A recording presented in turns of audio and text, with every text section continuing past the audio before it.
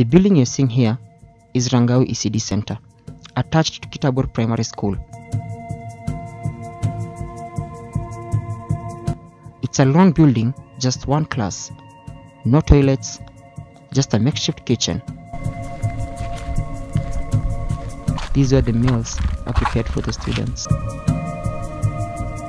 And whenever the students or the teacher wants to go for a long or a short call, they visit the nearest bush. The public health officers, the Ministry of Education, the MCAs, all the leaders have been mum to this issue. It's time we speak out, and Rangau ECD Center needs a toilet. The students need the toilet.